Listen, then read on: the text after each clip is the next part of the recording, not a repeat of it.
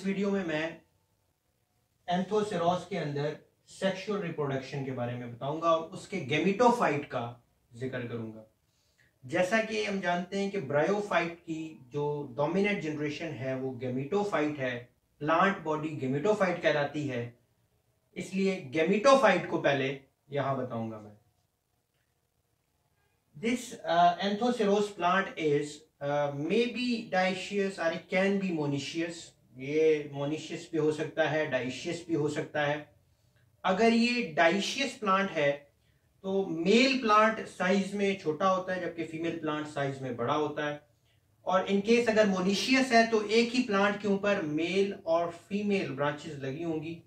तो mail branches जो है मतलब एंथ्रीडिया जो है वो पहले डेवलप करेगा as compare to archegonium.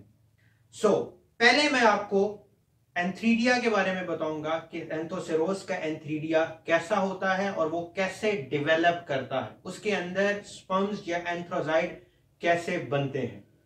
So here is the structure of the antheridia of एंथोसेरोस। इस स्ट्रक्चर को देख के वाजिया लग रहा है कि it consist of two parts. The one which is below it is stock and it is multi cellular stock, and the above which is globose portion, ये जो ऊपर से ग्लोबुलर पोर्शन है, that is very important portion, क्योंकि इसके अंदर एंड्रोगोनल mess जिसने sperms या एंथ्रोजाइड बनाना है वो मौजूद होगा।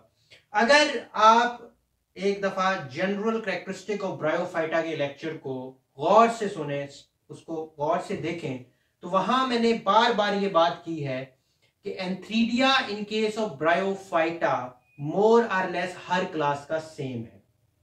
जैसे पुरेला के अंदर हमने देखा था कि अपर वाइट पोर्शन ओवल शक्ल का और नीचे स्टॉक मौजूद होगी। हियर इन केस ऑफ एंथोसेरोस बिल्कुल वैसे ही है। और एक और चीज भी इसके अंदर आप देखेंगे कि एक लेयर भी मौजूद है जिसने ग्लोबुलर पोर्शन में एक लेयर भी मौजूद है, दैट इज जैकेट लेयर। ये वन सेल जैकेट लेयर होती है, उसके अंदर एंड्रोगोनल मैस होता है जिसने मेटामॉर्फोस्ड होकर स्पर्म या एंथ्रोजाइड बनाते हैं। एंड जो लोअर पोर्शन है ये मल्टी सेलुलर स्टॉक होती है। This is the structure of antheridium of एंथोसेरोस। अब मैं इसकी डेवलपमेंट के बारे में बताऊंगा कि ये जैकेट लेयर कैसे बनी, एंड्रोगोनल मैस अंदर या स्पर्म एंथ्रोजाइड कैसे बने, तो उसकी डेवलपमेंट जो है ना उसके हवाले से मैं अब बात करूंगा। सबसे पहले ये कि अब ये दोनों एंथ्रीडिया और आर्किगोनिया दोनों थैलस के अंदर एम्पटेड होते हैं। गैमेटोफाइट का थैलस, मेरी पिछली वीडियो जो एंथोसेरोस के स्ट्रक्चर के ऊपर थी उसमें आपने देखा होगा कि थैलस था, उस थैलस के अंदर आर्किगोनियम और एंथ्रीडिया दोनों मौजूद है। Now in case of antheridia thallus के अंदर सुपरफिशियल सेल मौजूद है। ये सुपरफिशियल सेल ट्रांसवर्स डिवीजन से दो सेल्स बनाता है। मैंने इन दो सेल्स के दरमियान थोड़ी सी स्पेस जो है वो रखी हुई है। एक्चुअली ये स्पेस इनके दरमियान इस वजह से आती है कि म्यूसिलेजिनस फ्लूइड जो है वो इसके अंदर मौजूद होता है, जिसकी वजह से ये जो फ्लूइड है म्यूसिलेजिनस जो है इस सेल को बेस की तरफ जो है वो पुश करता है, और ऊपर वाला सेल जिसको मैं आउटर सेल कहूंगा वो ऊपर रहता है, और इनर सेल ये एंथ्रीडियल इनिशियल कहलाता है। सो पहली डिवीजन जब सुपरफिशियल सेल के अंदर हुई थी जो थैलस के अंदर मौजूद था, उसके नतीजे में दो सेल बने। One is the outer cell and the other is the inner cell. Outer cell और इनर सेल एक दूसरे से थोड़ा दूर हैं due to presence of a mucilage. Mucilage जो है वो इनर सेल को बेस की तरफ पुश करता है। Now this inner cell is called antheridial initial while this outer cell is called roof cell. As the name indicate, this roof in future going to form jacket of the antheridia. So here in next steps अगर आप देखें तो this roof cell जो बाहर का cell था वो keep on dividing, bar bar divide होकर रूफ बना रहा है, जबकि इनर सेल जो कि एंथ्रीडियल इनिशियल के तौर पर एक्ट कर रहा है वो यहां पे मौजूद है। So this is the roof of the or jacket of the antheridia. It is going to be form in future. ये फ्यूचर में ये बनने जा रही है. तो अभी ये इसकी इनिशियल प्रोसीजर चल रहा है. सो इन 3 steps I think it is all clear.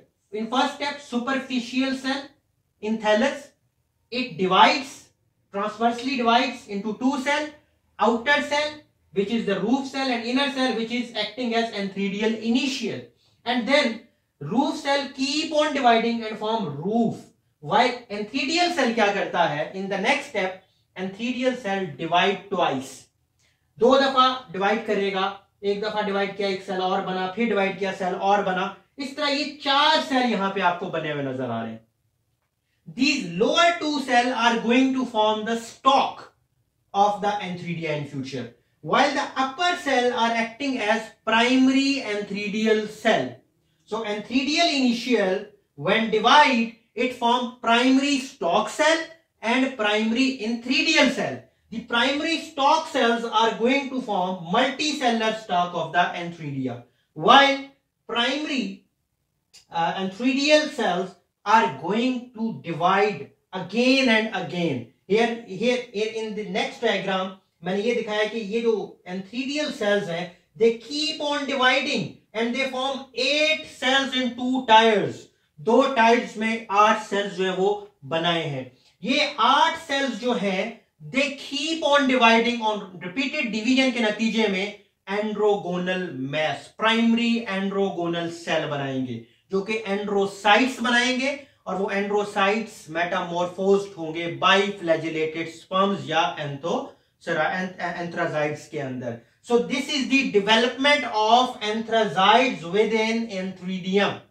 ये मैंने जो हिस्सा आपको पोर्शन बताया, ये मेल पार्ट का बताया कि जी एंथ्रीडिया कैसे डेवलप हुआ और उसके अंदर एंथ्राजाइड या स्पर्म्स जो है वो कैसे डेवलप हुए हैं. नाउ मैं आर्किगोनियम के हवाले से बात करूंगा.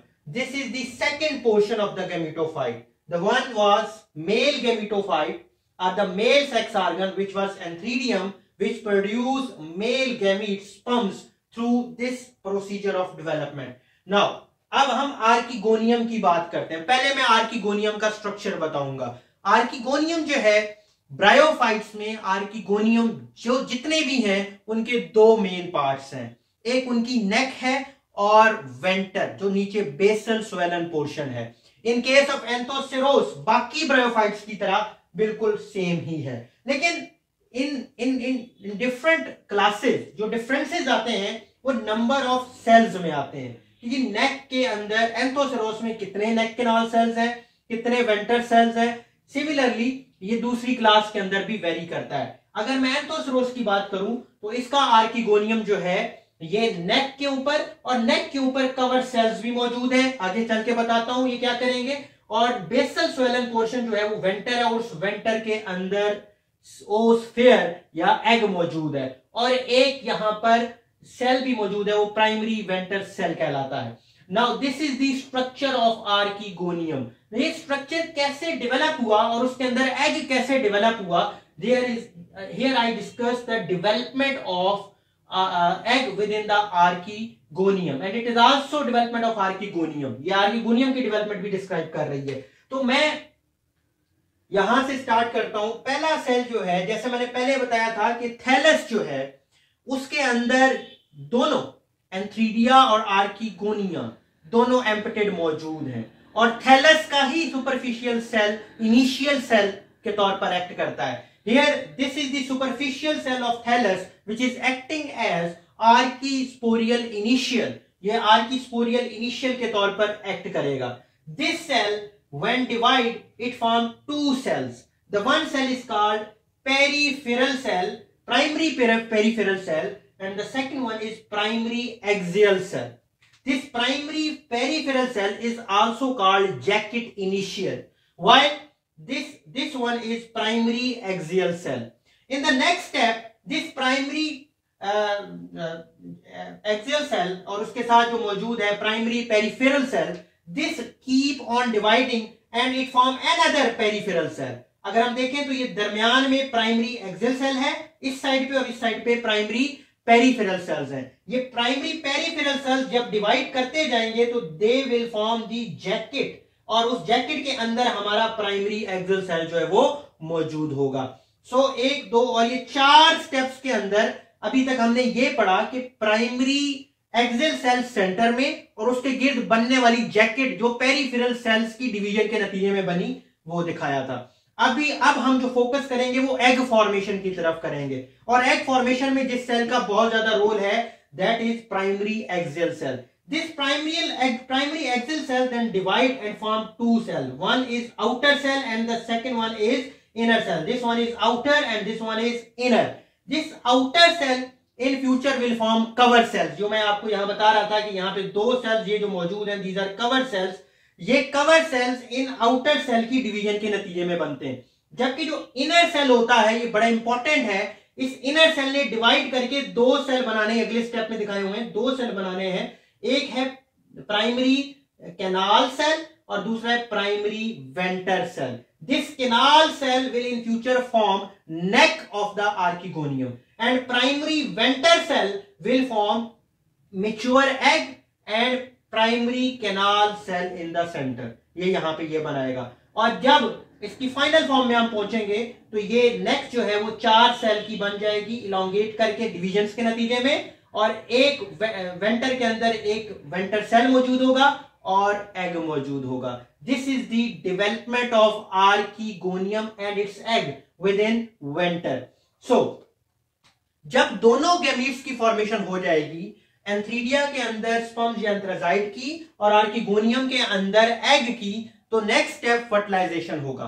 फर्टिलाइजेशन के लिए जो स्टिमुलस है वो केमिकल है, यानी कीमोटैक्टिकली ये जो यहाँ पे स्पर्म्स या एंथ्राजाइट मौजूद है, ये रप्चर जब होगी ये जैकेट, तो उसके नतीजे में यहां से रिलीज होंगे and they will come to, first of all they will encounter the cover cells which are present on the next cell. ये तकरीबन 2 से 4 सेल जो है कवर सेल होते हैं, यहां पे आके वो अटैच होंगे। अब उन एंथ्राजाइट में से एक एंथ्राजाइट सक्सीड होगा कि वो इसमें से पास होकर एग तक पहुंचेगा, और जब वो एग के पास पहुंचेगा then the fusion of egg and anthracite take place which is called fertilization, and result of fertilization is zygote। तो zygote जो है या oospore जो है that will now, जैसे मैं पहले बताता रहा कि that will be the first cell for the formation of sporophyte। अगली वीडियो में जिसमें मैं स्पोरोफाइट की डेवलपमेंट बताऊंगा तो मैं यहीं से अपनी बात स्टार्ट करूंगा कि जो zygote या oospore है वो कैसे डिवाइड करके स्पोरोफाइट जो है वो बनाता है। तो हमारे वन ड्रीम टीवी चैनल को सब्सक्राइब करें, और ये वीडियोस बहुत इंफॉर्मेटिव हैं, और अगर किसी किस्म की कंफ्यूजन क्वेश्चंस के अंदर आ रही है तो काइंडली आप कमेंट्स में जरूर शेयर कीजिए हमारे साथ। Thank you. सच्ची और हकीकी खबरों के लिए सब्सक्राइब कीजिए वन ड्रीम टीवी।